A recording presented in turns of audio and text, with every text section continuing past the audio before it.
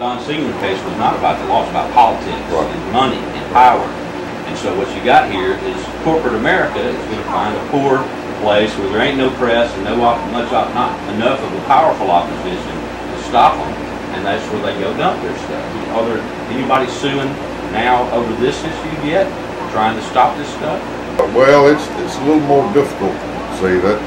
In his ruling, the judge ruled that that's a private company. It's been approved for all of the approvals from ADM and the EPA sign off. Specifies what type of materials are included and what type are not. They're calling this coal ash non-hazardous. They're not calling it hazardous. Well, that's because it was the way it has been classified up until now. Now, the Obama EPA, if I'm not mistaken, John, are moving to begin looking at regulating coal ash. Right. So, see, the whole idea behind this was that Perry County could take it because it was a non-hazardous waste. As established by the established by EPA and ADM, the very people who issued the permits. Now, when we went into the Emory River on December the 27th and took water samples, we found 300 times the allowable limits of arsenic in that water. We found multiple heavy metals, mercury, things like this are all in that water, and each of those independently is considered a hazardous material. What they say, though, is that its trace amount leaves it in a non-toxic state. But trace amount is measured in a laboratory beaker. Right. We're talking about more debris collectively than both World Trade Towers when they came down.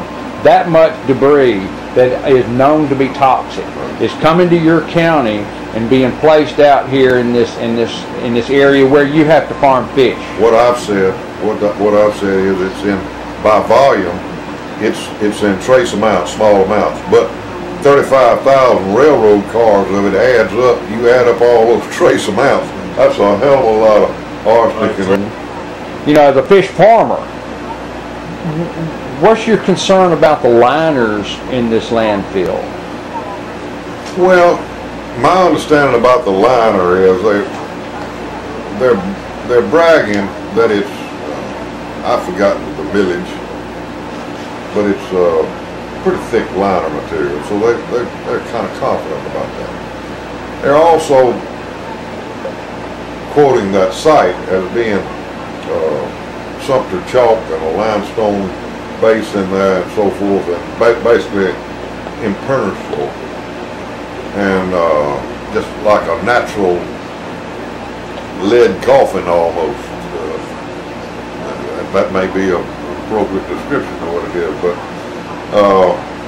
they're saying it's going to be, the likelihood of ground penetration is very remote.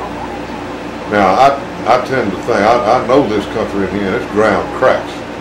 This ground cracks. It's in the process of cracking. 12 months out, based on temperature and moisture. When they finish one of these cells and got it full, underneath there's a constant flexing going on.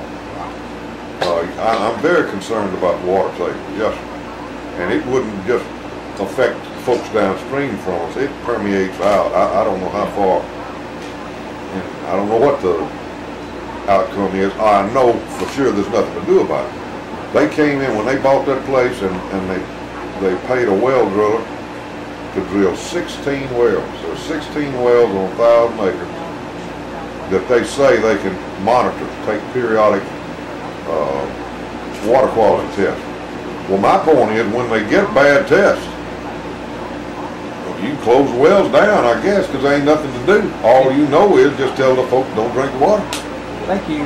When the table gets messed up, all the test wells do is alert you that it's over. But I have no confidence in the liner. I have no confidence in the dirt. I have no confidence in this burrito wrap they call it. They're shipping it down here on these railroads. Now the county commissioners have said I saw the AP story. I thought it was ridiculous piece of journalism, but had a picture that I'm sure you saw it. The county commissioner holding the coal ash in his hand and said it'd be environmental injustice not to bring it in here. Now, I mean, I know people need jobs and the economy needs something, right? But obviously you said the longtime chair, y'all defeated him because he helped get this thing in here. Was there politics and money and payoffs going on, do you think, on that stuff? They promised, the landfill folks promised the county commission that if they would permit the place, they would give $1 a ton tipping fee for every ton that came in there to the county. Now, I'm no legal scholar. I ain't even Raymond Burr or Matlock, but the way I look at the Code of Alabama says it's against the law for a company to pay a tipping fee, and it's against the law for an individual or a municipality or an entity to receive a tipping fee. So I challenge the whole tipping fee situation, and it's referred to that way. A tipping fee is not a word, not a phrase that I'm just using or whatnot. That's in documentation. So it's rocked along. I'm not accusing Judge Chassis of taking any money, although I think Judge Chassis is a socialite in Montgomery, and there were some people in Montgomery that are tied with ADM, and a lot goes on at cocktail parties. There's more legal cases won by lawyers at cocktail parties than in the courtroom ever. And we probably lost this case at the cocktail party. With the cocktail party. Probably right. I'm very upset with the governor and the attorney general for not calling for a moratorium on this, or a moratorium on these type of facilities in the state. Everybody knows that the phrase is being bandied around that Alabama's becoming the dumping ground for Northeast trash. I'm not making that up. Everybody's heard that. Everybody assumes that. Why ain't Bob Riley got enough balls to stand up and do the right thing? And the process, it would help us. He's a corporate Republican. It's all about the money.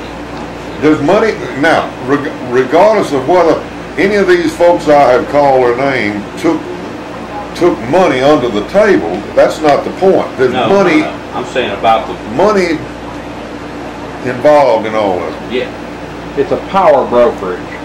Yeah.